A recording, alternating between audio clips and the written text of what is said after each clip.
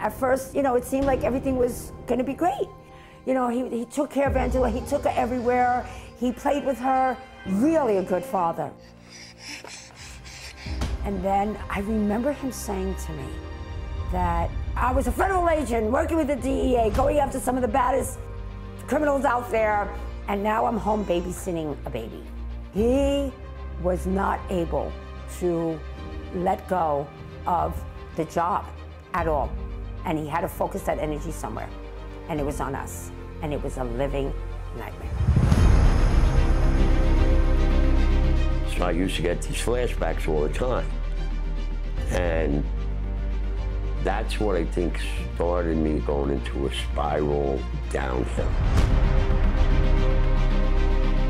I came home, I was irritable to her. She said, "You're not gonna bring that home to me."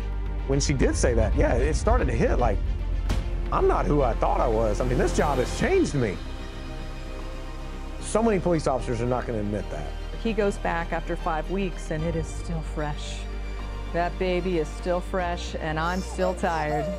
And you're having these weird shifts and I gotta keep this baby asleep. It's the first tinge of single parentdom. Every class I ask this question, how many communities do we belong to? And family is always brought up.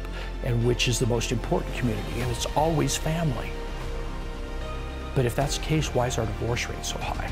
How about if you teach them both in the relationship how to win at the relationship so they both get what they want and they're happy and healthy. And if something happens here, they know that when they go home, they have stable people, they have support, they have people that love them unconditionally and will do whatever the next step is. That's what we need.